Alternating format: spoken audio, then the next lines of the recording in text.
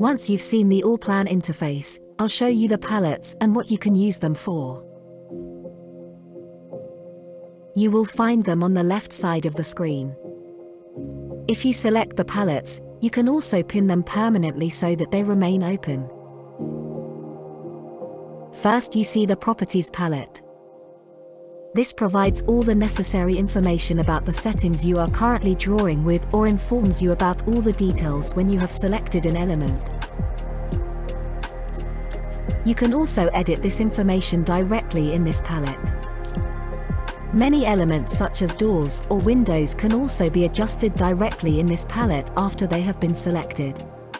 You can also adjust several objects at the same time.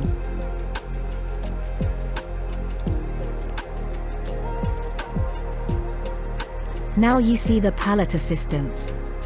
In this example, you can see the BIM Easy wizard with a lot of predefined information that you need for the IFC export. You can also use other wizards that you can find on Connect or create your own.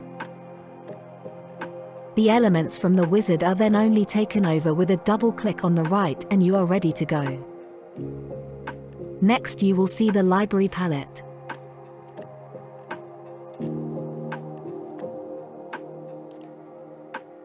Here you will find many useful contents such as windows, doors, furniture, cars, plants or Python parts.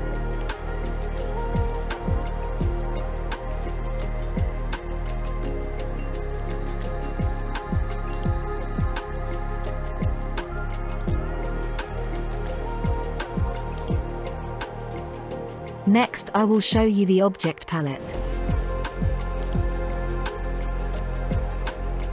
To show you some of the possibilities of this palette, I will switch to the animation view. Here you can display all the elements, sorted according to defined criteria.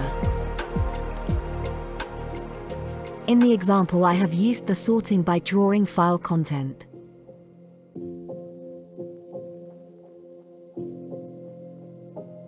Now I can define transparencies.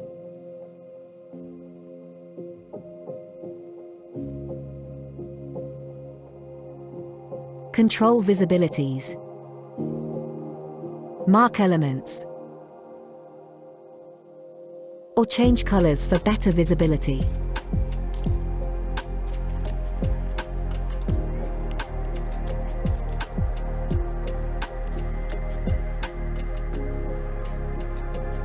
With the Layers palette, you can display all layers in the project or create new ones.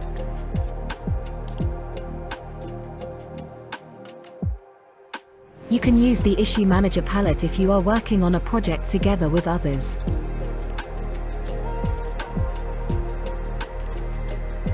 The Connect palette gives you direct access to the content on Connect.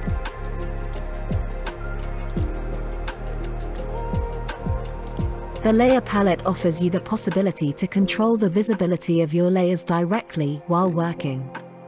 You can make layers invisible, activate or freeze them. The layers also have a great influence on the drawing types.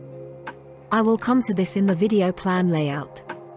In the following video you can learn more about the projects.